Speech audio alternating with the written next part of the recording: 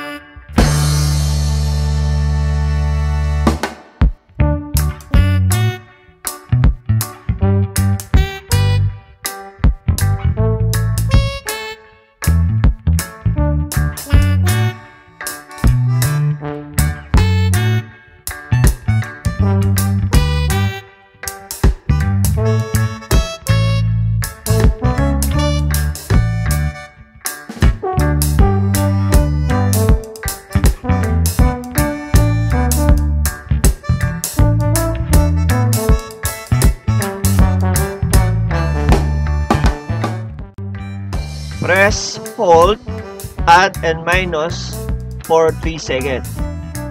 Then, may lilitaw na display letter A. Then, press, set. Lilitaw yung letter E naman. Ibig sabihin yan, magsiset ka ng 3 sets of coin. Dahil dito sa calibration natin, meron tayong 3 different coins. 1 peso, 5 peso, and 10 peso. Set natin, add minus lang na set natin equivalent to 3. Then, press, set. Lilitaw ngayon, H1. Lalagay natin dyan, isa-set natin 20 pieces of 1 peso sa H1. Then, press set. Lilitaw P kung ilang pulse yung piso. Bali, set natin 1 pulse lang. Then, set ulit. Frequency. Yun yung sensitivity niya. Set natin 10. Then, press set ulit. Lilitaw naman H2. Yan. Diyan tayo maglalagay naman ng 5 peso. Set natin ilang pirasong 5 peso. 20. Then, press set. Lilitaw ang P2. Set natin ng 5. Kasi 5 peso coin, 5 pulse. Then, set. Frequency, sensitivity niya. Set natin ng 10.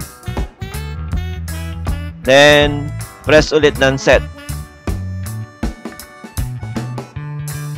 Then, H3, para dun sa 10 peso.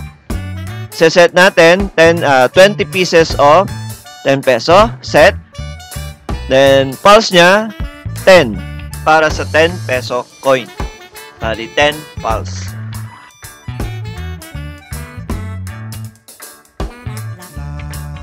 A few moments later.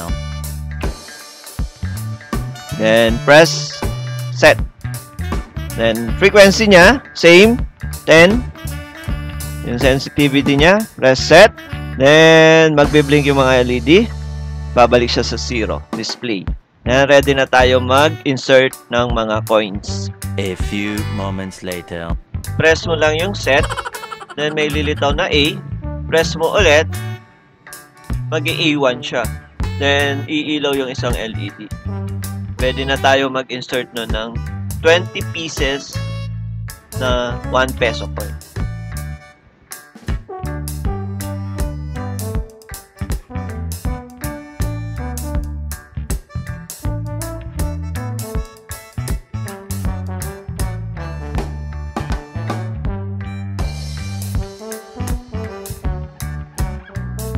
Pag na-insert na lahat yung 20 pieces na 1 peso, magbiblink yung mga LED, then lilitaw yung A2.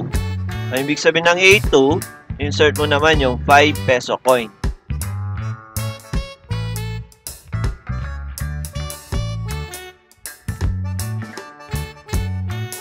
Once na na-insert na yung mga 5 peso coins, magbiblink ulit yung mga LED. Then, mag-a-appear is A3 naman. Next tayo is yung 20 pieces na 10 peso. Insert din natin. Then, pagkatapos nun, mag-biblink ulit yung mga LED. Tapos na yung calibration natin nun. Testing na tayo.